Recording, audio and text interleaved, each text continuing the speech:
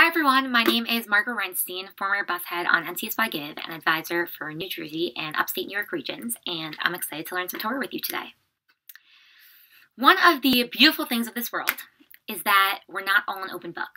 Can you imagine living in a world where if you had a bad thought, what you were thinking would flash above your head? Or if you couldn't control when you wanted to say something negative? Imagine if every time you said something mean about someone else, there would be some sort of sign on your body to show it. Those are really scary thoughts, but actually ones that weren't so far into the Jewish people. This week's Parshat, Tazria-Metzorah, speak about the plague of Sarat, some sort of skin disease where patches of your skin would become white and there would be hairs that would stick out of it, and the Jewish people would receive this punishment for various forms of transgressions that they committed. But Sarat is actually not only on the skin. There are three kinds of Sarat. There's Sarat on the skin, Sarat on your clothing, on garments, and there's Sarat on people's homes, which is what we'll be focusing on. It caught my eye because Sarat on the home seems to be fundamentally different than the other two.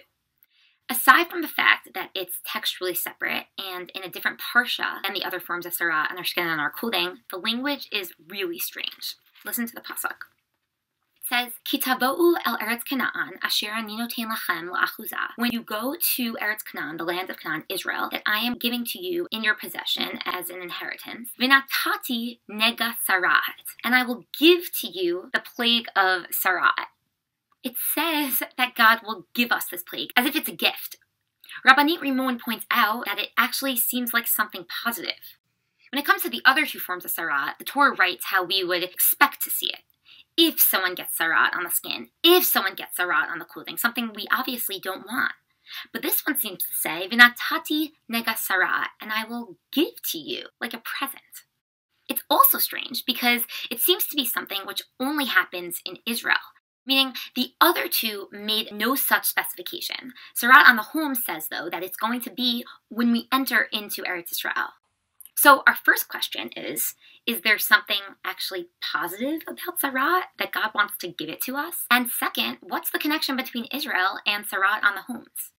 Well, one simple answer to the second question is that while we were in the desert, we were given these laws and Sarat simply couldn't apply it. We didn't have physical homes. But still, couldn't there be Sarat on the tents or something? I think that there is something more fundamental to it, so we'll get back to that. For now, what is the meaning of this seemingly positive approach that the Torah takes towards Sarat on the homes?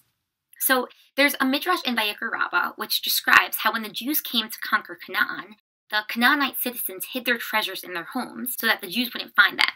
And how the Sarat of the home, when that would happen and we would take apart the house, we would actually help uncover these treasures. So I think that's a really cool idea. But still, Sarat on the homes is described as a plague. It causes homes to be taken apart. Ritual impurity is not a good thing. On the contrary, Vayikra Rabbah lists 10 different transgressions that could cause this disease. Yalkut Shimoni lists 11. Plagues are either warnings for punishment or punishment themselves. So what's this all about? How could this be a good thing that God wants to give to us? Rabbanit Rimon brings another midrash in Vayikra Rabbah that says that the plague was because of stinginess. It records how one woman would say to her neighbor, "Can you lend me some wheat?" The neighbor would say, "I have none." The woman would ask, then, "Can I have some barley?" And the neighbor would again say, "I have none." "Can I have a sifter?" The neighbor would say, I don't have one."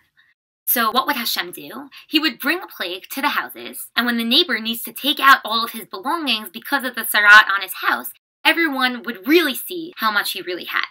So according to this midrash, Sarat comes from miserliness, from being stingy, from not giving to others. Okay, so that's not so nice.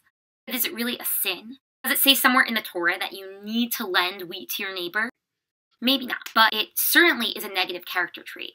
This midrash seems to be saying that Sarat isn't really a punishment for something as much as it is a personal call to the house owner, a catalyst for change that would cause a person to mend their ways. That through this experience, it would teach the neighbor to share and to give more to others. The Kli Yakar says this point in a different way, by showing how strange it is that the Torah says, "And I will give the plague of Sarat in the house of your possession." Why does it have to say the house of your possession? We know whose house we're referring to. Maybe that's emphasizing the problem, though. Maybe this person who has Sarat on his house sees the house as his possession and only his, not conscious of the fact that it's really all God's land. He feels it belongs solely to him. So the tzara comes and reminds him how easily that house could literally come apart. God sends that plague to send him a message. If the person sees the tzara and gets the message, the house isn't destroyed. It's only if after 7 days the person has not repented, then yes, the house would get taken apart. It's clear that Hashem doesn't want to harm us. He doesn't want to embarrass us. In fact, the tzara on the house really does only send a warning to us. The Medrash Tanchuma writes that first Hashem would put tzara on the house.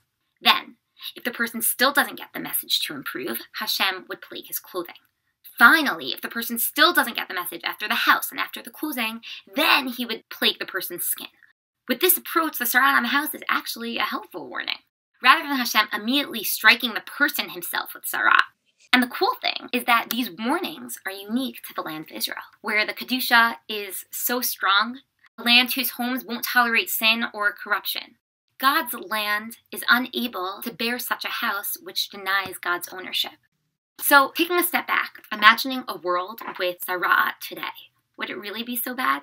To be on such a high spiritual level that God will give us tzara, that He'll help lead us to maintaining more moral and more spiritual lives, sounds pretty good to me. Sounds like something, ironically, we should actually be yearning for. This week is not only the Parshat of Tazria-Metzorah, but it's also the holidays of Yom HaZikaron and Yom HaAtzmaut, days where we appreciate the land of Israel, God's miracles, and hope for a time where His tough love and spiritual guidance will be so present in our lives again. Thanks for learning with me, and Shabbat Shalom.